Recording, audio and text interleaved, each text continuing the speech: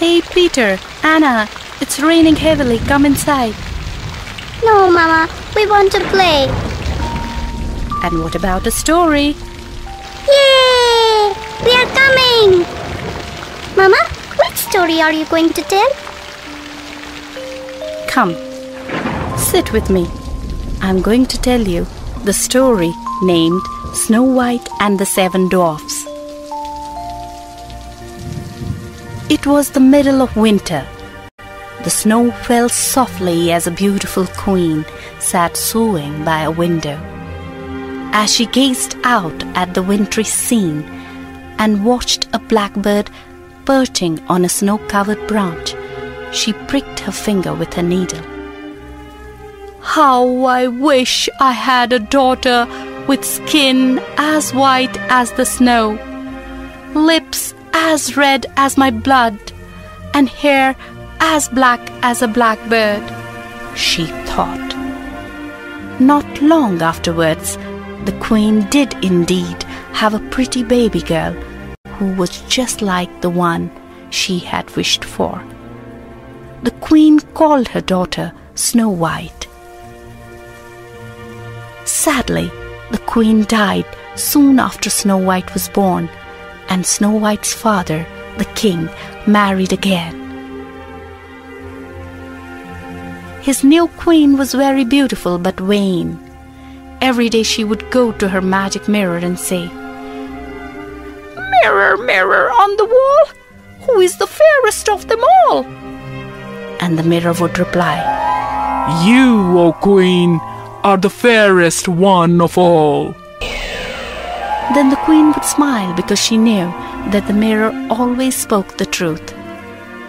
The years passed, and Snow White grew into a beautiful girl.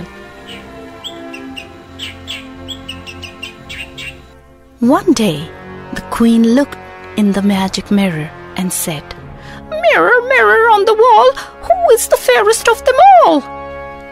And this time the mirror replied, "You are fair, O Queen, it's true, but Snow White is fairer now than you." The queen was so angry and jealous that she decided Snow White must die at once. She sent for her huntsman and told him to take Snow White deep into the forest and kill her. He must then bring back her heart to prove she was dead. The huntsman led Snow White deep into the forest and drew his knife. Snow White fell to her knees and begged him to spare her life. The huntsman was very sad. Like all the royal servants, he loved Snow White, yet he did not dare disobey the queen. But when he saw Snow White crying, he took pity on her. "I cannot kill you," he said, "but I cannot take you back either. I will leave you here, but you must promise never to return home."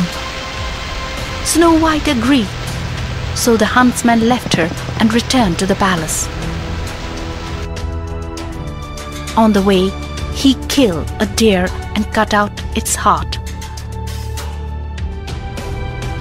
He took this to the queen and pretended it was Snow White's heart. Poor Snow White wandered through the forest feeling tired, lonely, and very hungry. At last she reached a clearing and saw a little house. She tapped on the door, and when there was no answer, she went inside. There she saw a long, low table laid with 7 plates. There were 7 little cups, 7 little knives, and forks sound asleep. Now, the cottage was the home of 7 dwarfs. Every day they went to a nearby mine and dug for diamonds. When night came, they returned home carrying their shovels, pickaxes, and bags of jewels. When they arrived home on this particular night, they saw at once that someone had been in their house and eaten some of their food. When they went upstairs, they straightway saw Snow White asleep. "Who can this beautiful girl be?" they asked each other in amazement. When Snow White woke up, she told them her story. The dwarfs felt so sorry for her that they invited her to stay with them and be their housekeeper. But they warned her that she must never open the door to anyone while they were away at the mine, in case the wicked queen found out she was alive and came to kill her. Snow White stayed with the dwarfs. She was very happy looking after them, and before long she forgot all about the wicked queen. The queen, meanwhile, believing Snow White to be dead, had not bothered to ask her magic mirror her usual question, but one day, as she stood combing her hair, the queen idly asked her mirror, "Mirror, mirror on the wall, who is the fairest of them all?" And the mirror promptly replied, "You, O Queen, are fair, it's true, but Snow White is fairer far than you. Deep within the greenwood shade, Snow White with dwarfs her home has made." The queen was furious, and realizing that the huntsman had tricked her, she decided to kill Snow White herself. She disguised herself as an old peddler woman and made her way to the dwarf's cottage. There she found Snow White sitting by the window. "Would you like to buy a pretty comb for your hair?" asked the queen in her sweetest tone of voice. Snow White quite forgot the dwarf's warning and ran to open the door. The queen showed her a beautiful comb made of tortoise shell and gold. "Let me comb your hair," offered the queen, and she drew the comb through Snow White's long, silky hair. But the comb had been dipped in deadly poison, and when the teeth grazed Snow White's scalp, she fell down as if dead.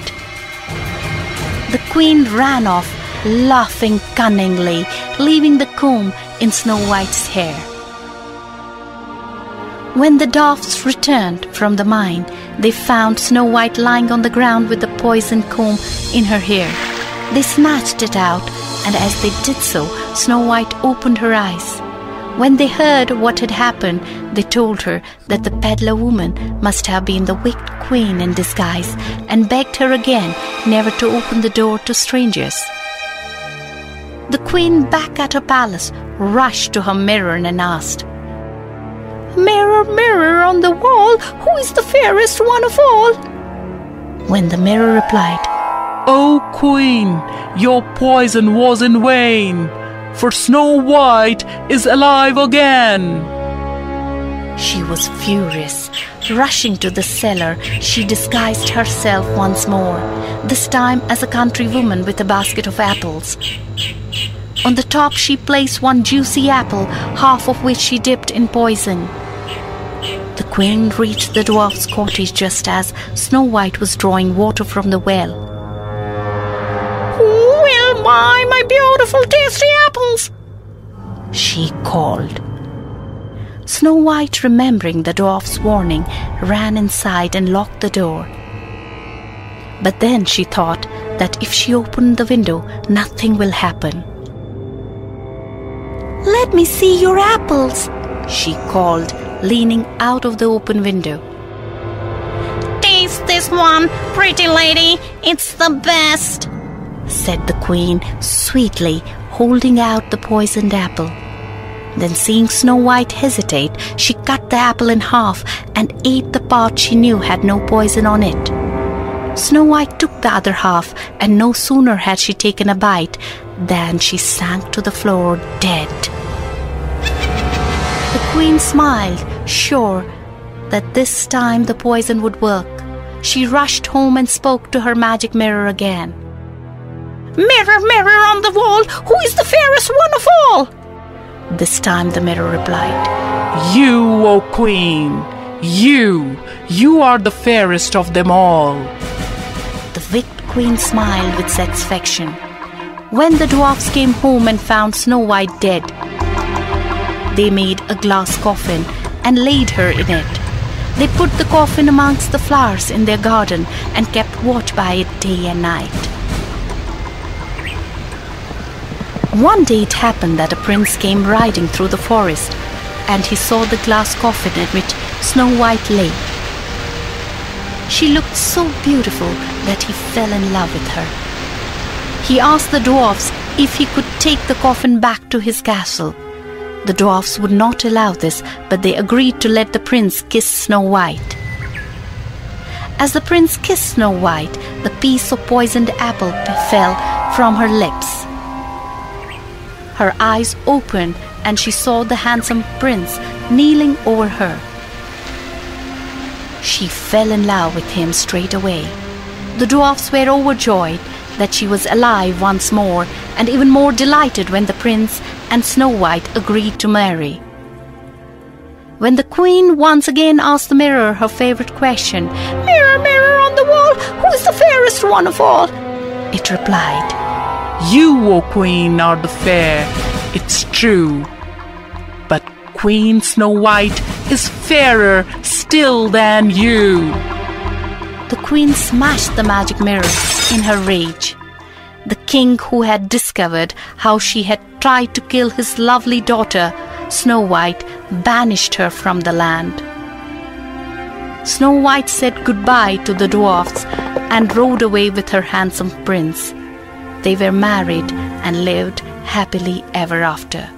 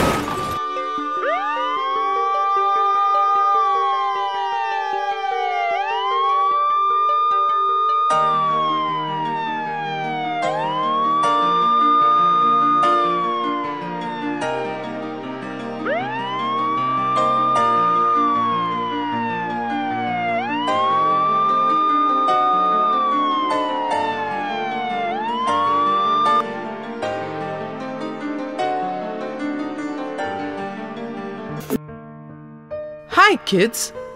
All around us are colors pretty and bright. They light up our world and add beauty to things around us. All the colors of the rainbow make this world a brighter place.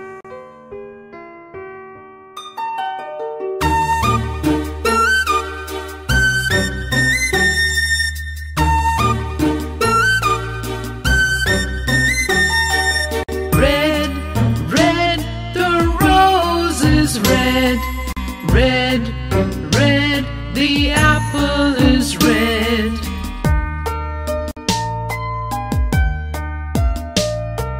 Green, green, the tree is green. Green, green, the leaves are green.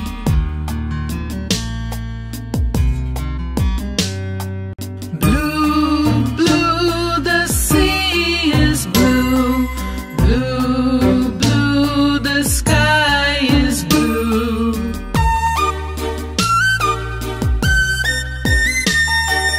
Yellow, yellow, the lemon is yellow. Yellow, yellow, the sun is yellow.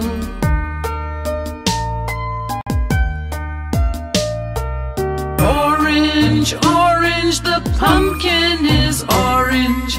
Orange, orange, the carrot is orange. Black, black, the sheep is black. Black, black, the board is black.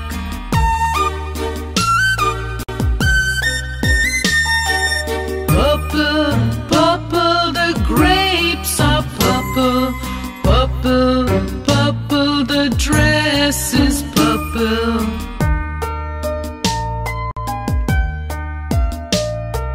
Brown, brown, the table is brown. Brown, brown, the dog is brown.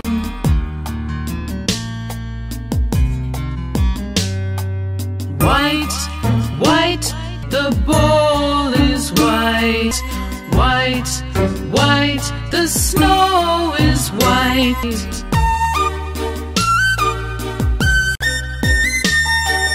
Pink, pink, the pig is pink. Pink, pink, the plate is pink.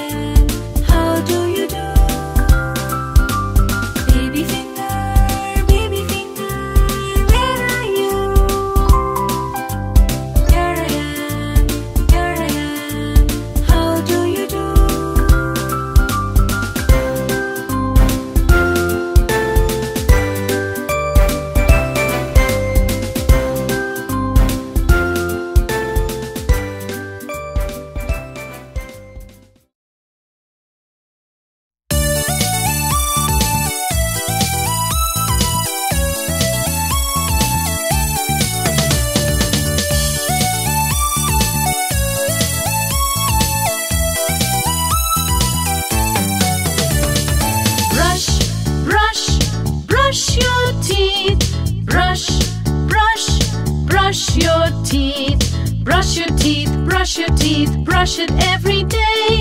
Make them clean, make them shine, brush it every day. Brush them up, brush them down, brush them round and round. When you wake up early, it's time to brush your teeth, and brush them in the night time before you go to sleep.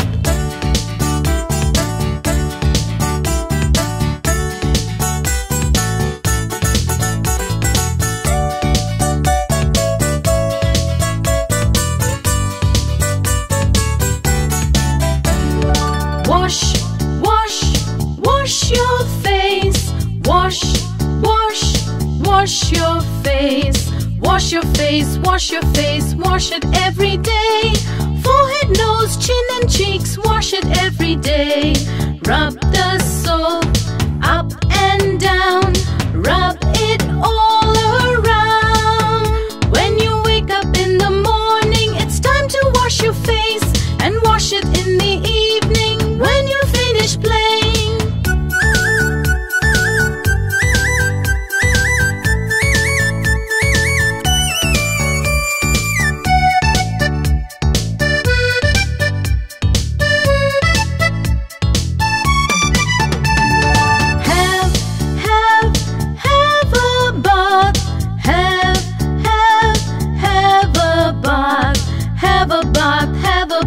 Have it every day. Wipe it right, wipe it left, do it every day. Comb your hair, wear clean clothes to keep you tidy and clean. La la la la la la la la la la la la la la la la la la la la.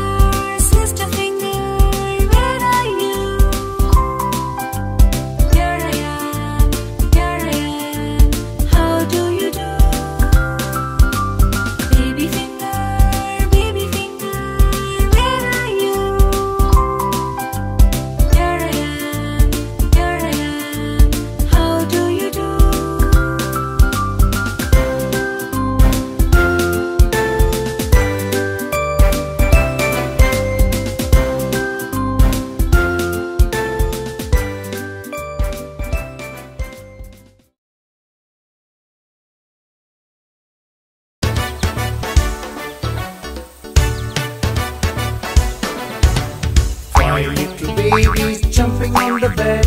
One fell off and bumped his head. Mama called the doctor and the doctor said, no more babies jumping on the bed. 4 little babies jumping on the bed. One fell off and bumped his head. Mama called the doctor and the doctor said, no more babies jumping on the bed. 3 little babies jumping on the bed. One fell off and bumped his head. Mama called the doctor and the doctor said, no more babies jumping on the bed. 2 little babies jumping on the bed. One fell off and bumped his head. Mama called the doctor and the doctor said, no more babies jumping on the bed. 1 little baby jumping on the bed. One fell off and bumped his head. Mama called the doctor and the doctor said, put those babies right to bed.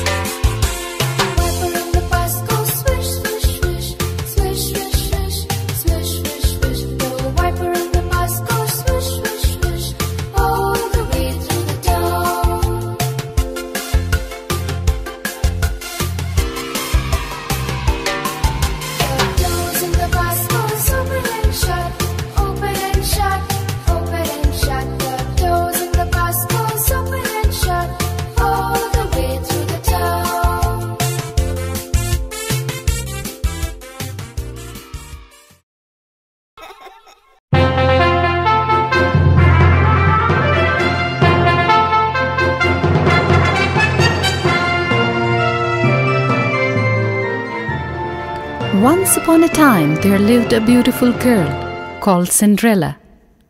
She lived with her father, stepmother and 2 stepsisters. After the death of her father, the wicked mother and her daughters began treating Cinderella like a slave. They made her do all the household chores and never made her feel part of the family. Cinderella used to feel very lonely.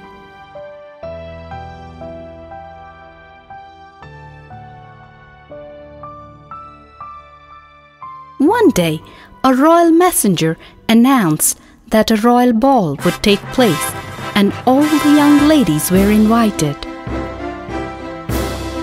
"I will wear my red velvet gown," said the eldest stepsister happily. "I will wear my green velvet gown," said the youngest stepsister. The day of the ball arrived. The stepmother and her daughters dressed up and went to the ball.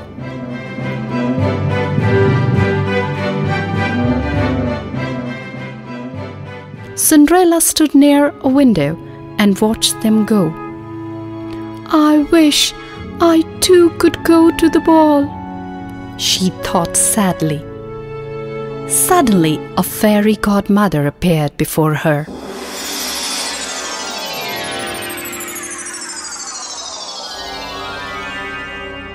"Why are you crying, my dear? Do you want to attend the royal ball?" she asked kindly. "Yes, but how can I go to the ball dressed in rags?" Cinderella asked the fairy. "Wipe your tears. Bring me a pumpkin, 6 mice and a rat," said the fairy godmother. At once Cinderella obeyed. The fairy godmother touched the pumpkin with her magic wand. Instantly it changed into a beautiful golden coach. Then the fairy godmother turned the mice into 6 horses and the rat into a coachman. "Now all you need is a nice dress," said the fairy godmother. She lightly tapped Cinderella with her wand. Immediately, her rags changed into the most beautiful gown she had ever seen. Now Cinderella looked like a princess. As Cinderella sat in the coach, the fairy godmother warned her, "Remember, you must return before midnight or the magic will be over." "I will," promised Cinderella. Soon Cinderella reached the palace. All the people in the ballroom gazed at her. "What a beautiful girl!" they whispered. "What a beautiful dress!" sighed the stepsisters. The prince too was enchanted by Cinderella's beauty. All evening he danced only with her.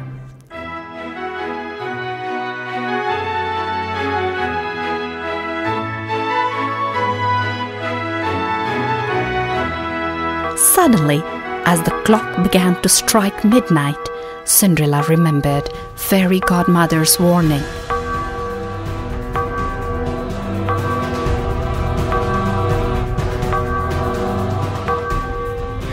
"Oh, I must go! I must go!" cried Cinderella and ran out.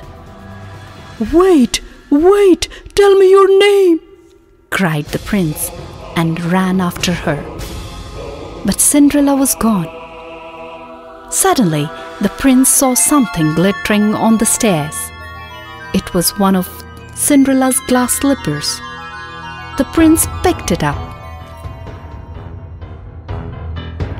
The next day it was announced that the prince would marry the girl whose foot fitted the glass slipper. A minister went from house to house with the glass slipper. When the minister reached Cinderella's house, the two stepsisters eagerly tried the slipper, but it did not fit either of them. "It's your turn now," the minister told Cinderella. "She is only the servant girl," protested Cinderella's stepmother. "She must try too," replied the minister. The slippers fitted Cinderella perfectly. Her stepmother and stepsisters were shocked. Just then, the fairy godmother appeared.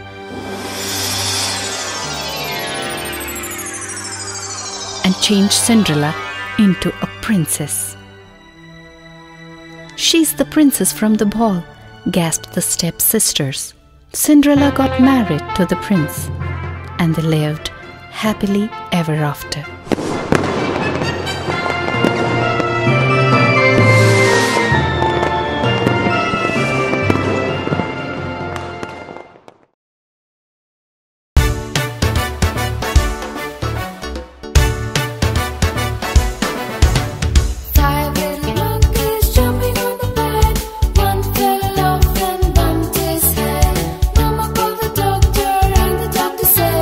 No more monkeys jumping on the bed.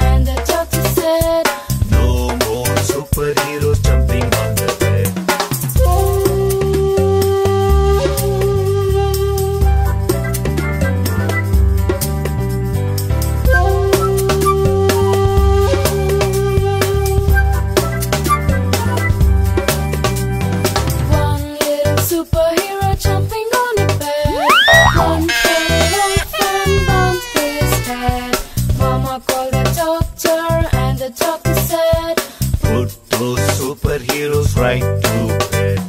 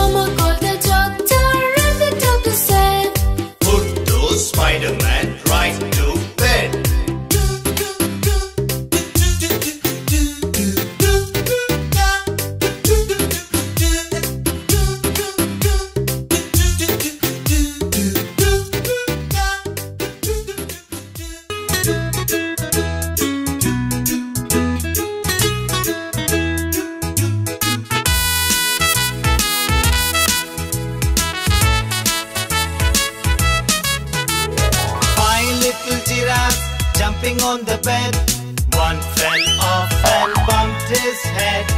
Mama called the doctor and the doctor said, no more giraffes jumping on the bed.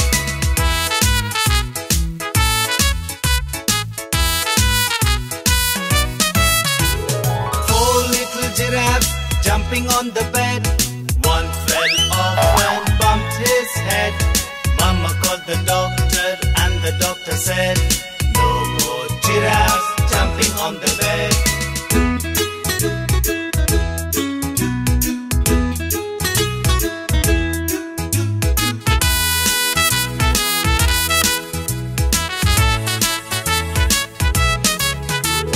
Three little giraffes jumping on the bed, one fell off and bumped his head. Mama called the doctor and the doctor said, no more giraffes jumping on the bed.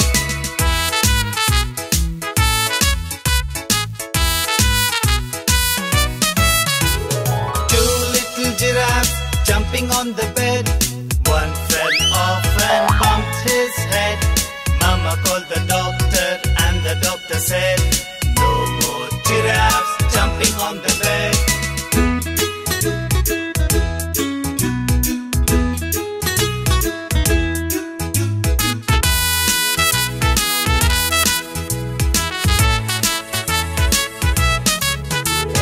One little giraffe jumping on the bed, one fell off and bumped his head.